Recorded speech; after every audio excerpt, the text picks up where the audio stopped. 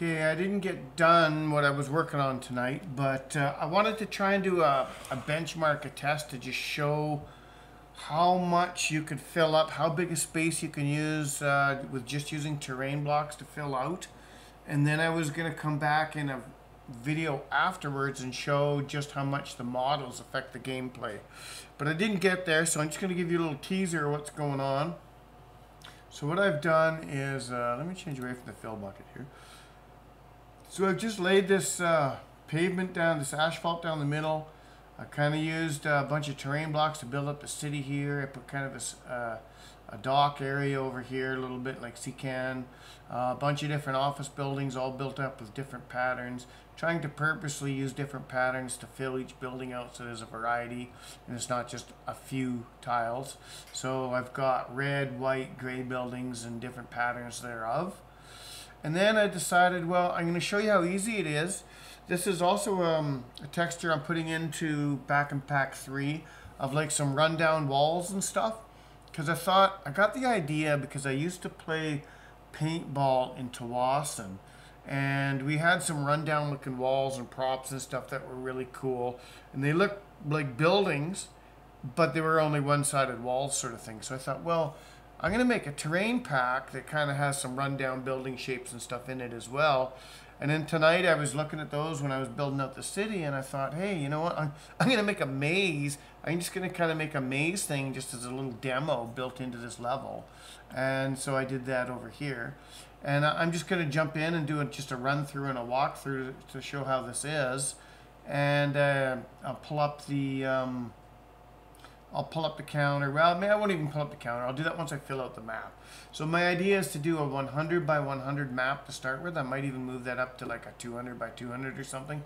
I want to like load this down and show just how little resources it takes to run when you're using the terrain tiles to fill in the background. So, I mean, ideally you wouldn't be using these as your city per se.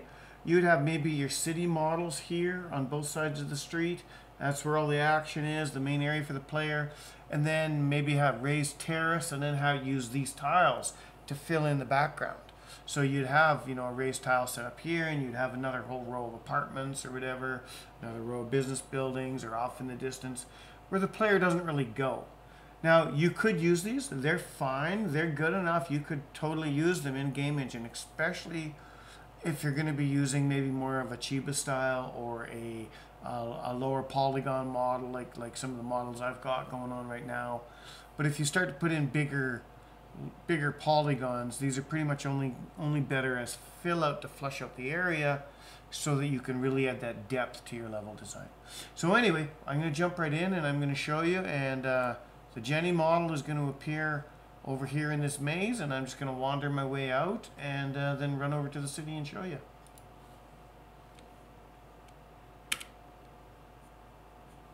I think I'll do the gamepad. So you can see here the corrugated metal. I didn't do anything fancy with the floor, it's just a filler floor, but you could totally, I'm just using the joystick here, I don't use it that often, so I'm gonna walk around these walls. But you can see how you could totally use this for a modern dungeon.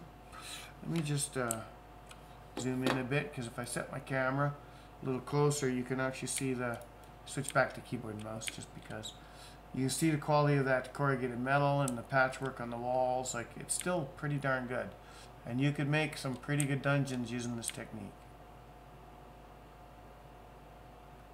Here we go, wander our way out.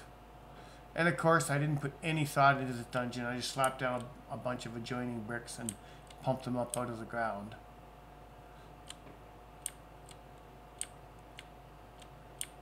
But you could totally see how this could be used.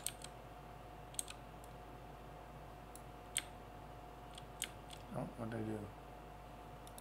Oh, I just I shifted my focus out of the game. Now it does look like, I'm just looking at this here, it looks like I might have a normal map line in here that I need to fix. Yeah, I do. I got a normal map edge there. Not really a big deal on the corrugated, but I've been trying to fix those as I discover them. So, oh, didn't raise that one. That brings me to the edge of the map. Again, and sorry, didn't turn that off. You could use that totally even as a floor, right? So that's the great thing about these being terrains, is that you can have a different floor terrain laid down and just pump up your map or whatever you want to do, right? Now there's the two other ones. So there's this one's kind of a bit of a browny one. Then I've got, and the corrugated roof is different there. You can see it's like a gray white. But then I come over here and it's more like a rusty patch. Just zoom out a little bit here. More like a rusty patch, scabbed together. A little bit more repair needed there. And it's more of a white wall patchwork. And then this one's a green patchwork. And you can see there that it's more of a camo-y green surface space on that. So, yeah. So anyway, that's that. I just thought that would be fun to just try out and do tonight. I was playing around. Now I'm just going to zip over to the city here. You can see the city, how I've got different buildings, different layouts. I'll walk over here so you can see the quality of the walls. Zoom in. So you see, you could totally use these. It's not their primary intent, but you definitely could use these to flesh out your own city. I mean, it's all there, right? We'll go over here. Oh, there's a red brick wall. We'll zoom in. It's a little bit of clipping in the, camera there. And then across the street here, we've got the gray brick. Here's the white brick. And you can see there's, you know, windows and textures all the way down the alleyways too. And then the roofs, you can see it's like an asphalt roof with a little bit of moss growing on it. I kind of kept with the same roof for all of them. I didn't vary that up any. I always like the overgrown asphalt look, so that's what I kept with. Again, clipping because I got these buildings close. Ideally, I guess you'd change your camera out or make the clippings different, but, and there you go, all glass fronts with doors to go into buildings. And then, oh, come across this way. Again, I don't have the camera ideally set, so. And there's the C-can material. Here I've used it to form up a wall. Just got some groundwork there. That's like Irish cliff or grass or something. Just one of the randoms I threw in there. Again, there's all four sides of the buildings have windows and textures and stuff, and you don't have to have individual window models in there or anything. So it's not using any resources. And then here you got the multi-level stack C-can stuff going on. I thought it'd be good to throw that in because every city's got an industrial area, you know, shipping and receiving. So I added the water at the edge just for fun. And then I sank one into the ground here. Let's just walk over here a little bit. Zoom in. So I sank this one down in the ground. Oh yeah, so it's the Irish cliffs texture I used here, terrain, from back in pack 1. So you can see that. Nice kind of slatey look with a little bit of mossy grass. Great for traveling up mountain slopes and things. We've got cliffs and paths built in. But here you can see the C-can texture, and in here it's dropped into the ground, so it could easily be like the top of a bunker or the top of an underground assembly, which you've then got a dungeon going into or something. So lots of uses, and here I've just used it for a surrounding wall. Simple metal wall, surrounds everything. You could do that for like a hill fort or something, a modern post-apocalyptic. Now let's just pull up. Let's just pull up the, not the debug window, the performance meter. We'll pull up type 1. So CPU usage extremely low. There was a spike there as it started, but I'm just going to run around here. And you can see that I'm not using much for CPU. It's staying pretty flat with all of this. Nothing extra being rendered out. Go over here to an area I didn't go before. Walk in between the back alley. Walk past this big business building with 1,000 doors on it. I put a whole bunch of doors on here just to show you can do whatever through one window in the middle. Now I'm going to switch CPU meters away from that one. So you can see the renderings in the pink. So let's go to performance meter type 2. I don't really like this one. It jumps around, doesn't really tell you much of anything. Yeah. CPU working at about 48. Run around 47.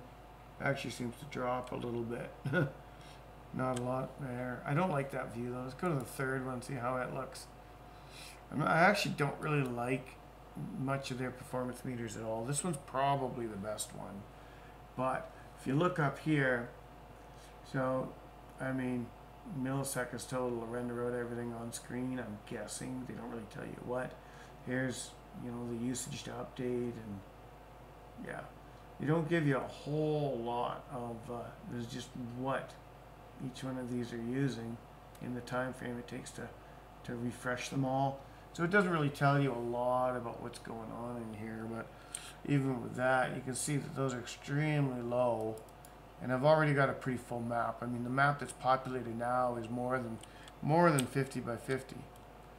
So we'll exit out of there. Like I say, the performance meter doesn't show you a huge amount of information really good, like some of those frames per second or polygons per second or actual real workload. However, what you do get is you get to see what's going on. So this map here is, I believe I've scaled this to map settings. What am I setting at? I'm at 100 by 100 on my map settings. And so I'm going to say that, you know, that's about 100 across. They're not all filled. That's probably like, it's probably 75 by 50 area that would be completely plugged with terrain stuff. And you saw that's using almost nothing of my AMD processors. So I'm going to fill this all out to 100 by 100, and it's probably not even going to be much more than that. Like it's pretty efficient when you use terrains, like so much more. I could throw a few models in now, but I'm going to wait until I get this scaled up. I might even scale this up to 200 by 200 and show you that. I'll probably show you at 100 by 100, and then again at 200 by 200, as I want to do some thorough tests here and get some numbers written down. But that's all I wanted to show you for the night. I'm just puttering away, playing a little bit. Oh, and all this here, everything you've seen here except for the Irish cliff terrain texture is all in, and this little chunk, they're all in back, that's in Bakin Pack 1. Everything else here is in Bakin Pack 3. So, oh, no, wait, this asphalt terrain is also Bakin Pack 1. But these, all the building stuff, that's all Bakin Pack 3. Not that it matters at this point in time. I'm not finished gathering the resources for that. I'm trying to make each Bakin Pack just a little bit better, or at least equal to the last one. As I'm learning more and putting more together and figuring out what resources people may need to make the most out of this game engine and to best benefit the community, I'm just trying to put that much more work in and get you that much better of a product for like pennies. So, all right, have a great night, and I'll catch you in the next one. Hopefully I got a little bit more to report on this progress.